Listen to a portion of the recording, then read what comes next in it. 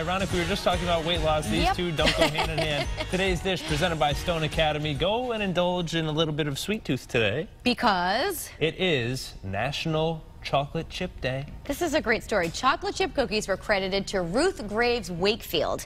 The Massachusetts woman was a Toll House Inn employee back in 1937 when one day she decided to put chopped up pieces of chocolate from a Nestle's bar into the cookie recipe. And the rest is history, and as there they say. you go.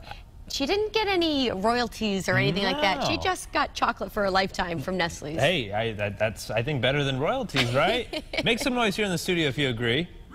Yeah, all right. All 7 of you agree. That's good. It's funny. That's like my guilty pleasure at home. Chocolate chip cookies or the dough? No, the dough too, but we have the bag of Toll House, and I just open it up every once in a while and pour out, you know, a little bit into my hand. Just that's like the best dessert. They're pretty good on ice cream, on just about anything. Today we'll celebrate, I guess, right? Sounds good. All right, Will Smith is now opening up about tax troubles with the IRS he had, which led him to take on the iconic Fresh Prince of Bel-Air role. So it all worked out for him. Smith said that back in the late 80s, he spent a lot of his money from his hit song, Parents Just Don't Understand. And Smith's girlfriend said that he should go hang out around the Arsenio Hall show, the studio there, to meet some influential people. Well, the way the story goes is he ended up doing an impromptu audition for TV execs at Quincy Jones's house, which then launched him into becoming the superstar actor that he is today. So there you have it. Was Jada Pinkett his girlfriend who gave him the good advice, I wonder? They said at the time. At so the time, I don't think that was the case. But what's your favorite Will Smith song of all time? Is it Miami, Getting Jiggy I like with the Wild Wild West song. Wild Wild West. How about Fresh Prince? I'm assuming you watched that back in the day. I know the theme song very well. In West Philadelphia, born and raised. On the playground is where I had most of my days, chilling out back and relaxing, all cool, and all shooting some people all outside of the school.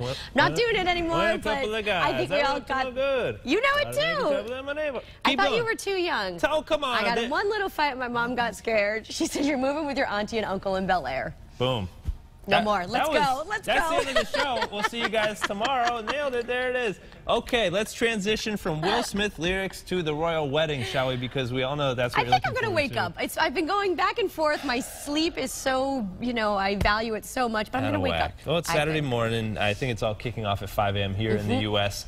Every day there are more details being released. It's getting exciting. You have to admit you're getting a little bit excited. I know, you just hit me. That's how excited you are for that. So here is the procession of the royal wedding. As you can see here, this is the map. It's about a 2-mile runaround of where their carriage is going to go, and they're going to take this ride after they're actually married, and then they're going to return to the church. So it's just like my wedding day around, come on. around the green in Waterbury, Connecticut. Oh, my goodness. Same idea, right? Cinderella over here. Yes, of course, that's exactly what happened. Now, if you do plan on waking up early, like Teresa, this Saturday, you can catch the magic. GMA is having special coverage of the royal wedding from 5 a.m. to 10 a.m., and we're also going to be streaming the entire thing on our News 8 app.